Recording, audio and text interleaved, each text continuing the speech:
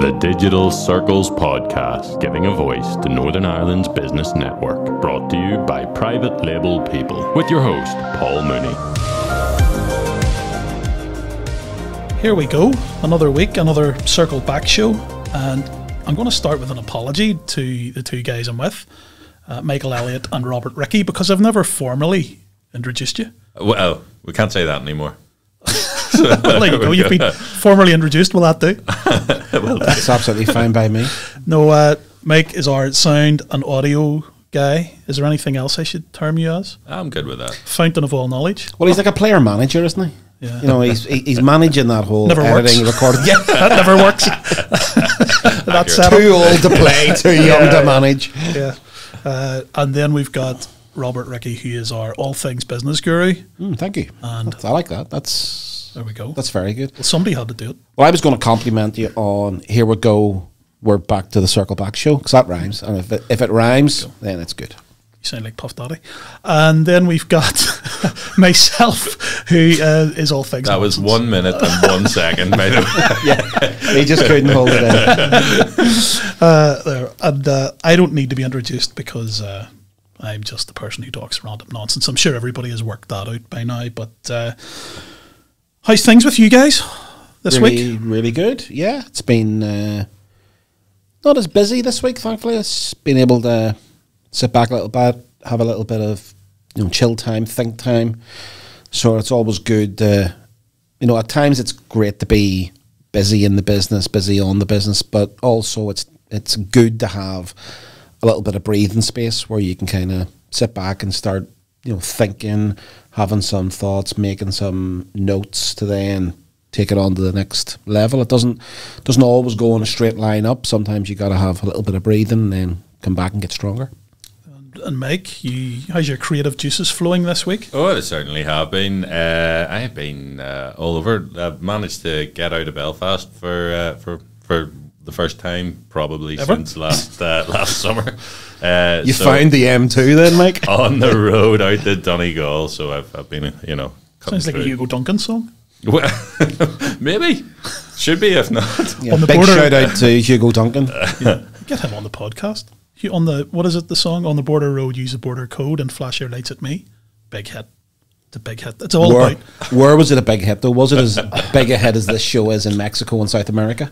No. Does Hugo speak Spanish? That's what I want to Hugo know. is a Spanish name though, isn't it? Hugo Sanchez, Yes, of etc. course, yeah. There you go. Maybe Hugo there you Duncan go. is absolutely huge El in the Hugo. Central and South American region. He is now because definitely. our Mexican listeners and South America, Central America have just picked him up. Well, actually, Paul, I'll normally you ask the questions, but I'll jump in. You had a special day this week. Oh yes, Did you indeed? It was your birthday. Happy birthday! Kept that one quiet. My terrible speech impediment kicks in, and I'm told that I say birthday. Birthday. Can't say And birth. I noticed you got a great gift from your family. I saw the unboxing, so to speak. It was tremendous. I really enjoyed it. My Mexico shirt. Yes. Oh yeah, I did. It's a smasher. I haven't worn it yet. I'm keeping it for our roadshow in Cancun. And weirdly, I always preferred the Mexico away shirt, the white one. I don't know. It just looks better. I think it's just that white rather than the home shirt. So it looks really cool. Thank you. I just need the hat to go with it. And the sombrero. football skills. Sombrero and a Solero. Story of my holiday life. But yes, I had a great birthday. Thank you for did it again. Birthday. Thank you for mentioning it. It was excellent. Not telling you what age I am. 44. Shocking. Anyway, we had Michael Carville in with us last week, head of the PFA Northern Ireland, and I thought he'd give a really good insight into the work that they've been taking on in local sport, local football, and it brings you around to thinking how sport ties into business, and actually that is really the direction the podcast has been taken in recent times, in having some sports people on and telling us about their business life. And there is a definite correlation there when you think about it, isn't there, Robert? Carvelation. A So I'm surprised you didn't think of that one. Yeah, that's particularly poor. You might want to edit that out. There absolutely is, and I think what Michael was talking about on the last episode, you just got to see how in depth a business, which it is a business, albeit related to sport, and sort of more, I guess you'd call it like a corporate body, or it's not governmental, but that type of business. But you got to see just how in-depth it actually was. It wasn't just, say, looking after the players, because that has multiple strands. He was talking about, dealing with agents, contracts, parents of young footballers, because whenever they're moving to clubs, they're obviously at a very young age, so they wouldn't have that experience, and they can be mismanaged, they can be missold. So all of that stuff that the Players Football Association, not just in Northern Ireland but across the world, does for those players is absolutely brilliant. And then it goes on further and further and further, dealing with mental strength, emotional strength, all of the things that come along, and much, much more. So there is a lot of depth in there. But also what I really liked was, which you could hear from Michael, being a previous professional footballer, was that passion that came through, that he was doing something that he had a love for. Absolutely. And I tell you, you led there, Rob, with talking about, whenever they're coming in at a young age into footballing as as a profession. It's very easy, I suppose, to forget that it's not only the teams that are the business in that regard, but each individual player is their own business and is having to put on, grown up businessman shoes at a very early stage, and a bit of guidance there, invaluable. Well, also, as you say there, Michael spoke last week, and what he said was, at that young age, being thrust into the other team, if you've gone, across to a bigger country, so people from Northern Ireland, obviously our league is smaller than the English league, so therefore going across there, but you're immediately in competition with the other player, as well as maybe an older player in your position, and maybe even a very experienced player in that position. So rightly so, as you say, you're your own business. You got to look after all that, and it just doesn't go for team sport. It goes for, and not just football, it goes for rugby, it goes for cricket, it goes into single person sports like boxing or tennis or golf, because you are the business. And whenever you take that to the nth degree, say somebody like Rory McIlroy or Carl Frampton, who operated on a world, operated being Carl, but Rory operating on a world level, think what it's like at that stage. I know. And what has to develop around the business of Rory McIlroy or the business of Carl Frampton.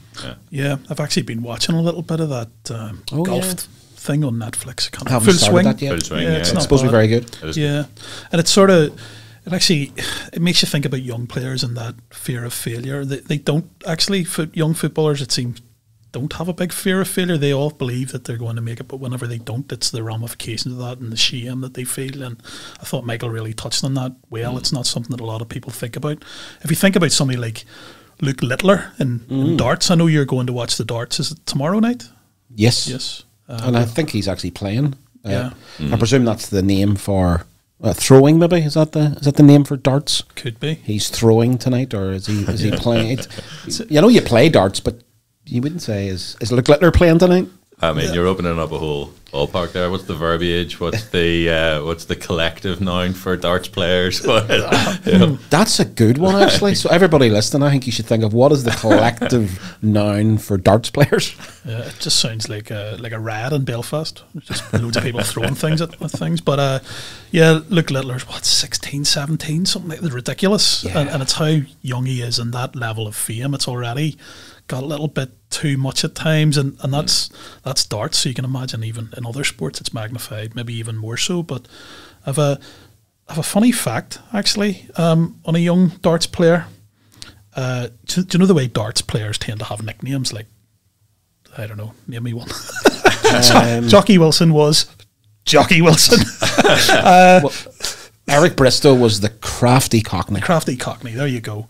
Well, there was one called actually, I don't know what his surname is, his first name is, but I was going to say, if you don't know what his first name, there was a darts player called Bob. I'll give you a clue. His Are you surname, making up darts players at this? his surname ended in Bates, so have a guess what his nickname was. Oh, jeez. Yeah, well. It actually got Norman? It got banned. I heard. I think I can guess where we're going. Yeah, Ali McCoist I listened to on Talksport recently, and he could not stop laughing, and he was furious that it got banned. He wanted him to keep it, but of course his nickname is Master. Of course it is. Of course. And if you do want to watch Ali McCoist actually breaking down in a flood of laughter, go into a YouTube search for Ali McCoist, Alan Brazil, his co-commentator, and the magician guy of Phoenix Nights, because they brought him on. I can't remember his stage name of Phoenix Nights. Yeah. He does. He's very like the other guy. Yes, the actual one. But go and do a search for that. That's quality. McCoist just breaks down, and his Zoom connection and everything goes. Yeah, that'll come back to him. He sort of plays on Derek Acora, yes, in a very loose way, but yeah, he is pretty funny. But it got me thinking the nicknames, both in sport and localized nicknames here, which is always a good one. There's a few here actually. We'll do a couple of footballers, but Neil Poynton, do you remember him? Played for Everton. Yeah, do you know what his was? No, I should actually know that, but I don't. Disappointing. He was actually quite disappointing. Yeah. And then famously we have Fitz Hall, whose nickname for was Portsmouth. Yes, Fitz all. One size fits all. There you go. Not bad. But we have the best nicknames in this country. I really do. I think if there was like an Olympics for nicknames, we would clean everybody out. Like Absolutely. I've a personal favourite. A couple of my mates are from Ballybean, and they know a guy, and he's called Sammy Megadeth. So I said, "What do you call him, Sammy Megadeth, for?" And the reply was, "Well, he's got long hair." I love it. As you say, simplicity in its truest form, but it works. We always do the little, what businesses have you been to? Any jumping out? Yeah, well, Mike was talking about being up in Donegal. I was over in the other coast, the northeast coast. I was up in Portrush there last week, and a favourite sort of haunt of mine to go to is the Bushmills Inn in the town of Bushmills. And obviously it's a food place. I'm straight back into food. You know, I'm just straight there.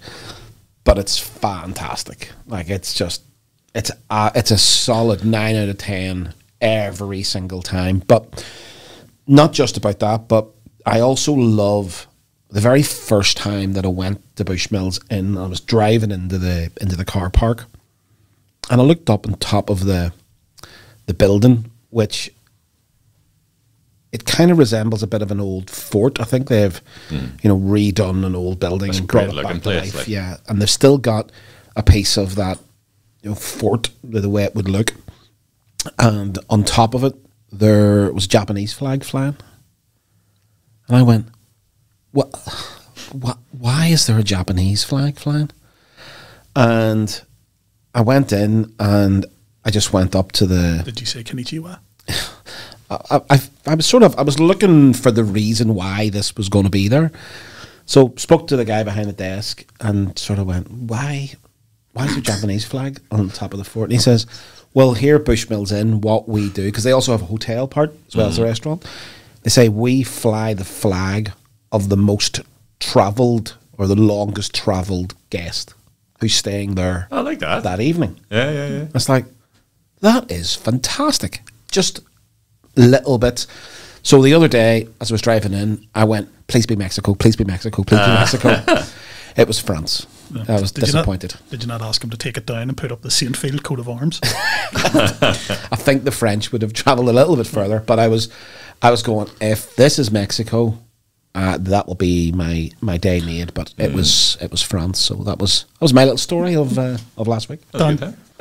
Anyway, what about you, Michael? I'm going to start with the food one, close to home, and I've actually got two. So the food one's going to be a quick one. Is Seed on the Lisburn Road. For those times whenever you're sort of feeling like you want something akin to a burrito, but you're looking for a bit of a healthy option. If you do go to Seed, I would say my recommendation is going to be the satay, but ask for it to be a bit spicy. And that was the absolute business. If you team that up with the sticky toffee pudding with ice cream that I had at Bushmills Inn, that could make that's a good party piece. That's a good. Yeah, but they were actually serving it on the menu with fresh cream, but I just don't agree with that. I'm one of those people that, I am one of those people that look down the menu and go, I could change this, especially on desserts. Get both. But whenever they said like with fresh cream, I said no, it works better with ice cream. So I had sticky toffee pudding with that butterscotch sauce thing that they had over the top. Yeah.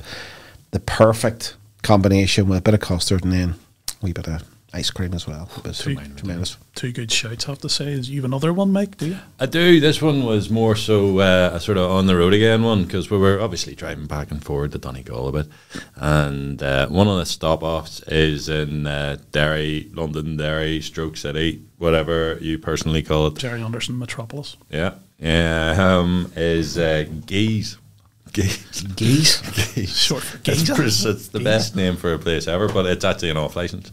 And we stop off in there, and they, I think, it could be selling anything really, but what they've done very successfully is they've recognised people can go online now and get any amount of, hipstery beers or IPAs or wines or whatever, and they've made it so that they've given you a reason to go into the shop, where when you go in there, quite often I find myself, I need a bit of a steer in direction and trying something new or doing something new, and they've got a cracker selection in there of like local ones and not local ones that would make you stop every time on the way past. And fancy beers, and it just made me think like that's good. Like, I mean, rather than just going on the Amazon or going on to any of your sort of websites and ordering up the stuff to home, have a reason to stop in. I think as well, especially around beers and things like that, it becomes very homogenized, doesn't it? You go into the general chain or the supermarket and it's the same selection over and over again. Whereas if you go somewhere like that, a little bit more independent, and an independent actually trying something different. Now, not ridiculously different, but just a little bit different, and it really sticks in your mind. And then you get talking about it, or you speak to somebody, or if anybody's passing that way, you say, "Oh, you must call in here." And you speak to anyone from the city, and they are very proud, or they at least go a lot to it. So it seems to be working. So I thought that was a good shout. I like the idea of sort of changing what, that whole idea of the homogenization of things, just making it the same, just regurgitating exactly the same. Because what do you expect to get out of that? If you're just a smaller version of a supermarket and you're really only getting business because you're local, well, you'll do all right, but that's all you'll do. You'll just do all right. It's the rule of 10%.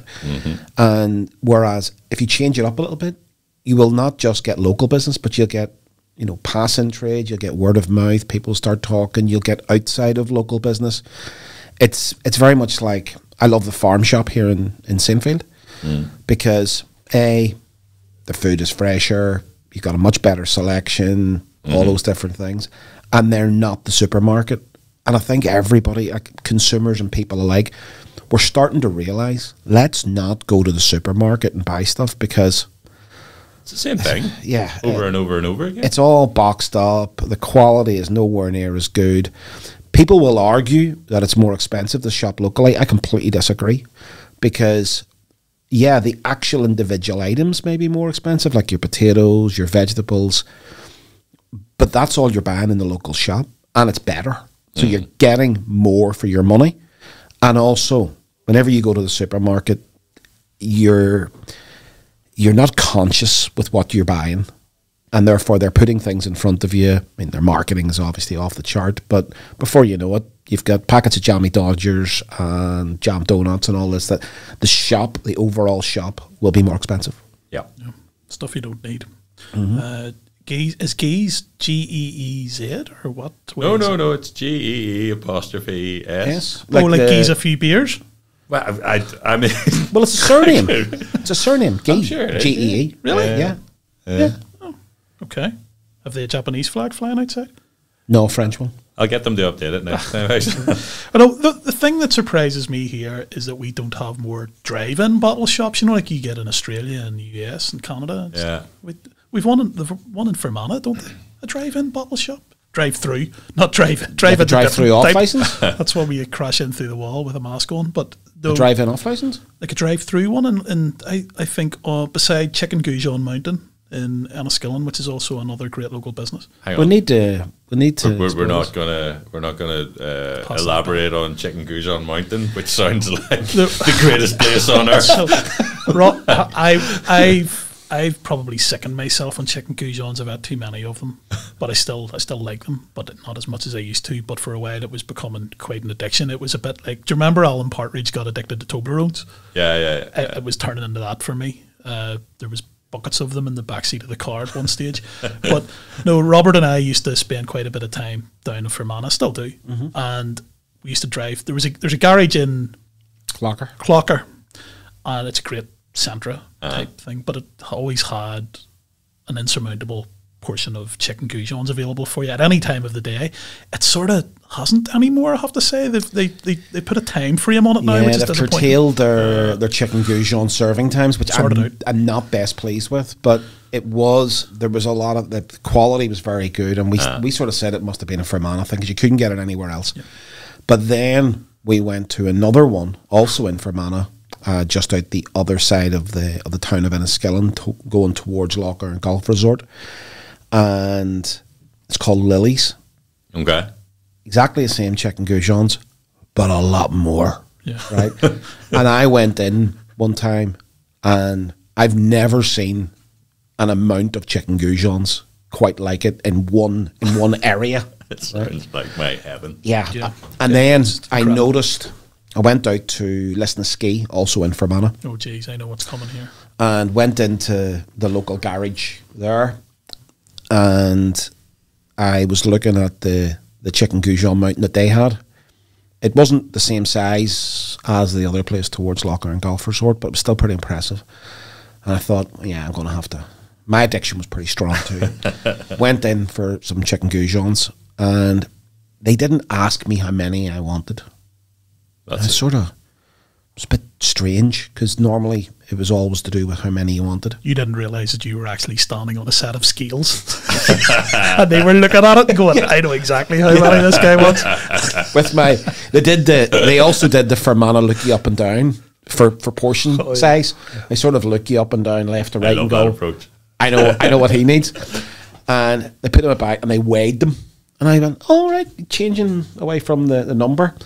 And they went, yeah, because farmers come in and say, give us 6, but don't be giving me any of them wee ones. I only want the big ones. So they had to move to curtail the farmer exploit of taking all the big goujons. Whose chickens were probably supplied by the same farmer. Yeah. Well, you raise a very good point. Now, I mean, goujons aside, obviously your service stations, your filling stations, they are many and varied. And you can go in the ones that are terrible and all you get is a handful of magazines and a coffee and a chocolate bar, basically. Or you've got your apple greens, you've got your more local, maybe you tend to find them around Mid-Ulster a bit more, where they're like big and they're doing the job of a supermarket as well as the job of a filling station, as well as the job of a cafe. So, chicken goujons aside, what do you reckon makes for a really good filling station? Oddly, it also depends on the size of the town. I'm going to argue. Liston Ski being a very good example. Mm-hmm. Liston Ski is just too small to have a big supermarket. True. So therefore, as you say, the garage kind of fills that void. But because the garage is kind of not connected, they're not dictated to as much. If you get a good sort of commercial manager or products manager who's in that, they can do a wonderful job. Mm. So I think one element is the size of the town. Absolutely. Well, I think that dictates it quite heavily. Yeah. Well, the one in Clocker, I have to say, I think there was a magnet attached to the building and also attached to my car at one stage, because I could literally feel the car pulling into the car park every time I drove, no matter what time of the day it was. And it's quite good. But there's one, and it's actually not a service station, so maybe it doesn't quite count, but I'm going to put Rathfriland on the map here. Okay. There's a place in Rathfriland called the Milestone. Oh my word. Does it beat Five Ways in Uri? Is it similar? Oh yes, we did At go the on the way to roundabout? Dublin Airport. It was very good. It was very good, yes. Pleasant surprise in there. It was excellent. I think that's the best thing in Uri. It's got a lot of competition. I know. Pause for effect. But Like every single element of what was that? But every element of that Five Ways is fantastic. Like they've got a mini supermarket, which is great. Then once you go over into like fresh food for taking home and cooking, like oh wow, that's really where it starts to elevate. And then the cooked stuff, they've just moved it into another stratosphere. We have a theory that no matter where you go in the world, the very best chicken curry on chips you'll ever get is from filling stations in Mid-Ulster. Absolutely. The best. Yeah. No, that one in Uri's strong. The one in Rathfriland it's just this, it's like Disney World of food and beverage. It's, you walk in and you sort of turn around the corner and you go, my goodness, that goes away down there. And have you got a map? Could somebody give me a map here? And it's unbelievable. The hot food counter and the deli. Oh my! Did you get like a fast pass to pick up your grub? It's unbelievable. It's absolutely unbelievable. You're just waiting on Reg Holdsworth walking out from behind the counter. I kind of want to go to Rathfriland. Yeah, I have to say, honestly, I went in and I was looking for, funnily enough, a portion of chicken goujons. And the lady said, "Many would you like?" And so she didn't qualify the way the other girl did, but I said, I don't know, maybe it's 5 enough? And she says, "You look like a 7, man." I went, "Yep, thanks." I think so. She did qualify it the same. I just didn't weigh them, but she was looking at numbers. She didn't want to be rude from the outset, so she got there eventually. But I can't complain because it was for my own good, I think. And then she said, "Do you want some chips with it?" And I said, No, just goujons." She went, "Okay, you'd have to take some chips." So I said, "Right, okay, we're into chips now. Okay, this is good. This is substantial." And then she said, "Do you want a wee bit of sauce?" And I said, "What sort of sauce have you got?" She went, There's, by the way, for all of our listeners, Paul has the most shameful expression on his face right now. So at every step of the way, yeah, pure disgust at myself, gluttony. Oh no, it wasn't good. I ended up with peppered sauce smothered all over this thing. And I went out to the car park, and it wasn't just a little portion of chips. This was a full chicken supper with peppered sauce, and I couldn't drive after it for about 45 minutes. I had to have a nap. Right. I think it's because you knew that was going to happen, but then as you were getting up to the counter, you just started kind of lying to yourself that you weren't going to do that, but you secretly knew. Yeah, and it was dangerous. I'd like to thank that lady for contributing to my inevitable downfall with heart disease, but I know what a store it really is. It's got great off license as well. Everything's fantastic in it. But if you ever take a step back when you're in one of these, like, let's call them filling station superstores, and you actually look at what they're doing, it is incredibly intelligent in the good ones, because they're servicing almost exclusively immediate needs and immediate requirements. Nobody goes to a filling station to buy, stuff that they're going to need over the course of the month. It's always like, I need this now, I'll go there.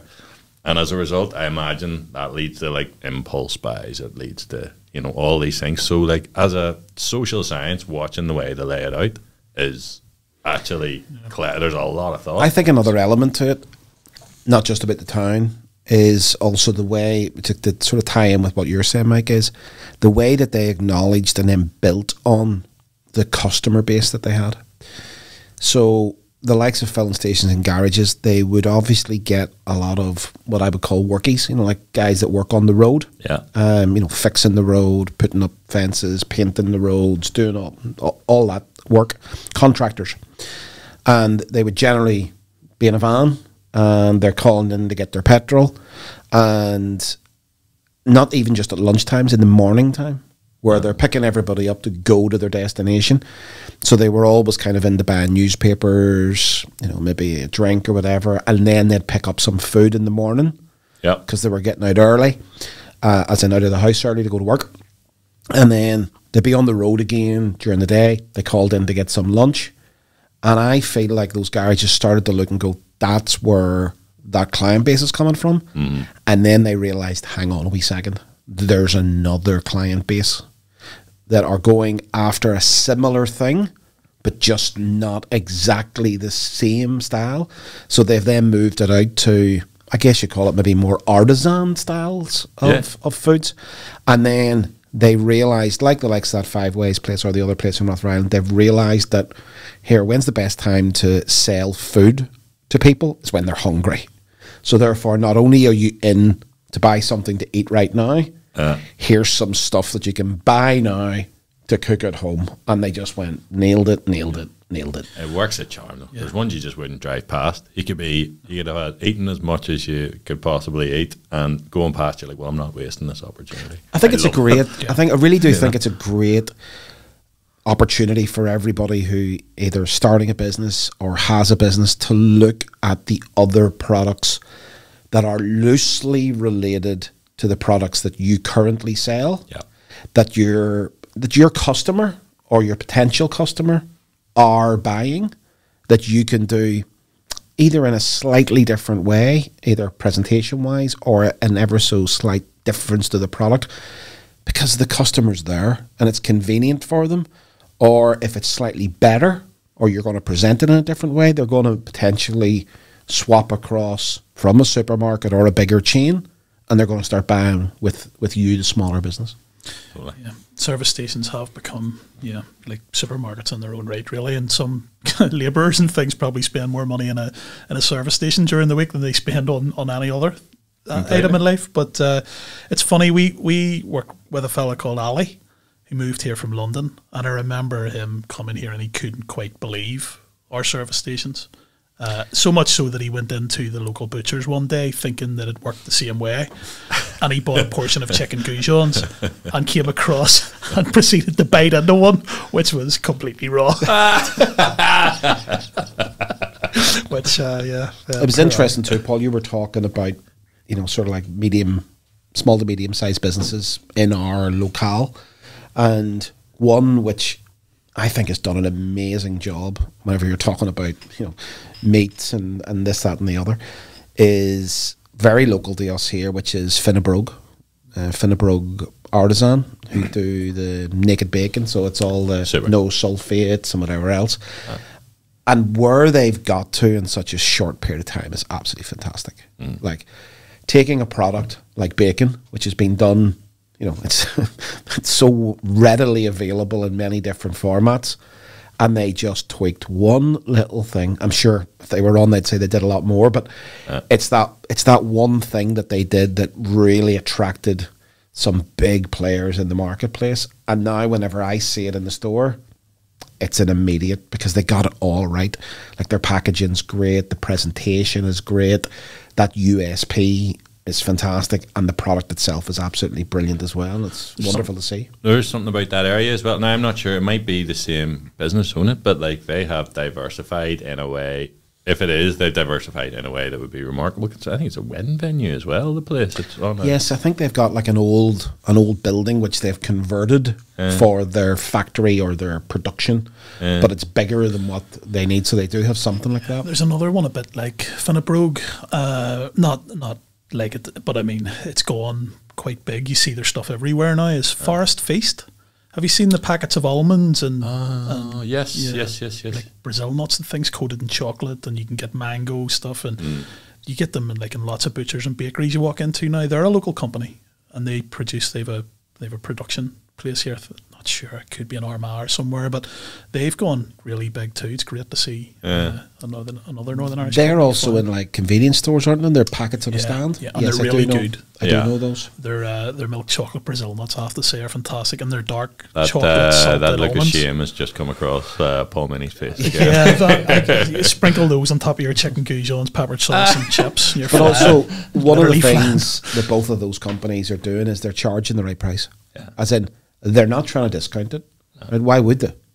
They're going in with a higher USP, a better product, and they're charging accordingly. And that's, I feel like a lot of businesses at times try and discount their way into the market.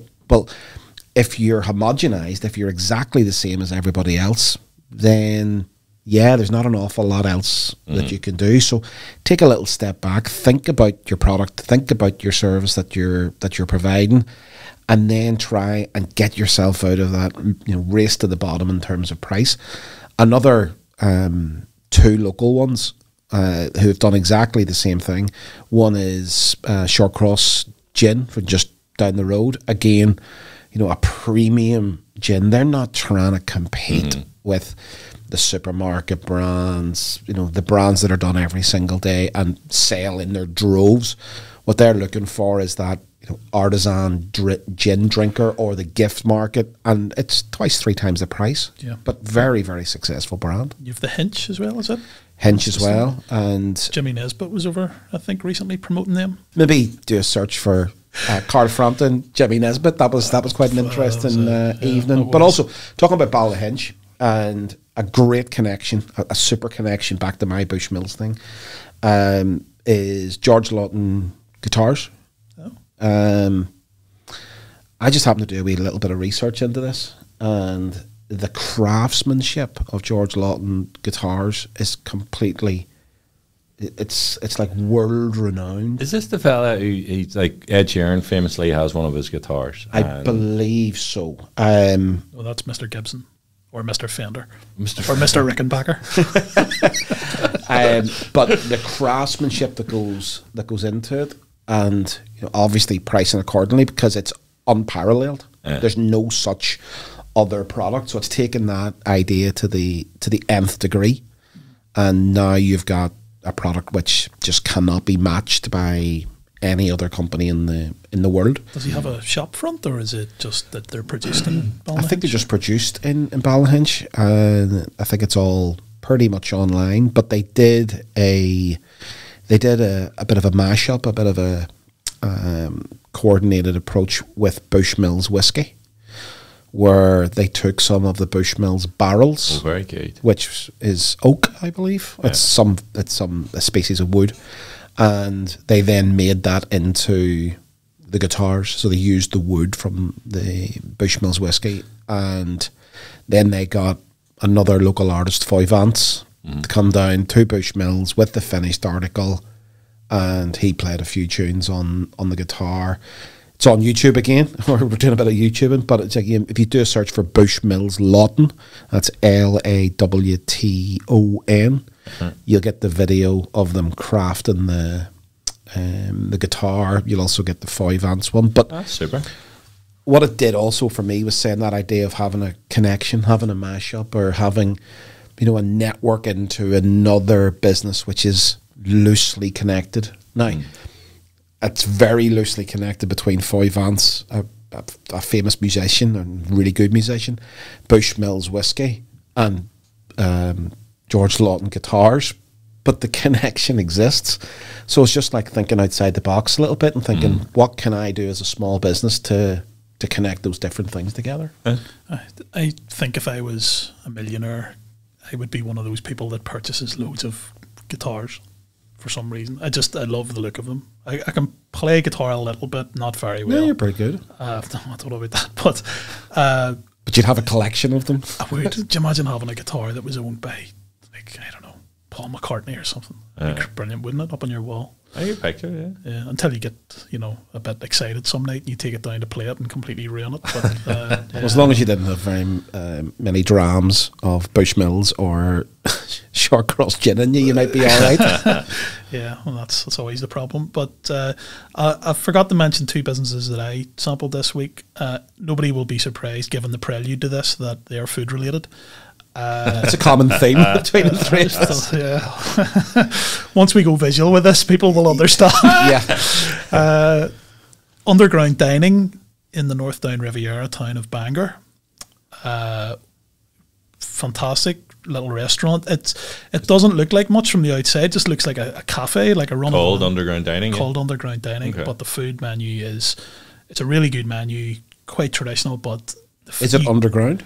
it's not. Okay. The underground, as in the connotation Yeah. of the food. Okay. Yeah, I think the guy who owns it has been around for a while and had a couple of projects, but it's brilliant. It gets a really good name, and the menu was superb.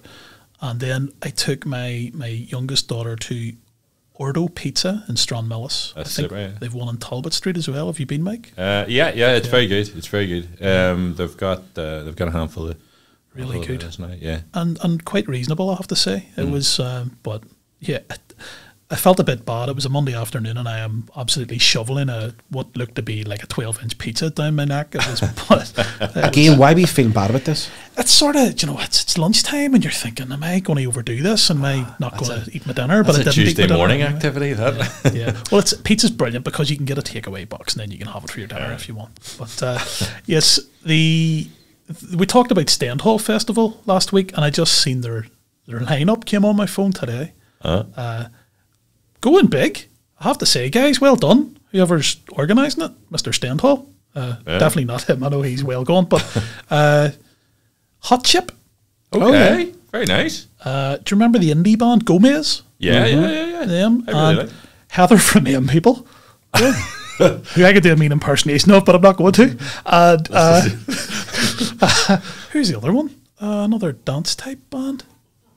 I will tell you. That's good. Yeah, Hot Chip's a pretty cool kind of. Yeah. You know, like the Stendhal's always got like a bit of a cult kind of following, and that's almost like the perfect band for Stendhal. The Orb. The Orb is the other one. Oh wow! okay. Yeah, my brother will be there. Hopefully not getting up the sort of mischief he got up to when he used to go to see the Orb. Yeah, no glow sticks. The local PSA and I'll be en route, but the Orb. My goodness, and That's don't a know great what you'd lineup. say, are they? But that's Brilliant. yeah. Hopefully it'll be a little bit sunnier than what it was when we went. Yeah, no welly boots required. You can actually wear a pair of trainers. Yeah. Although, to hark back to a previous guest, if you do get your trainers absolutely minging, as we say here, at the Stendhal, do take them to Killingilmore in North Belfast, sneaker cleaners. Absolutely. It would be a good family festival actually to take kids and stuff too. That means that Robert definitely doesn't want to go. Yeah, no. I've actually got 2 tickets for sale.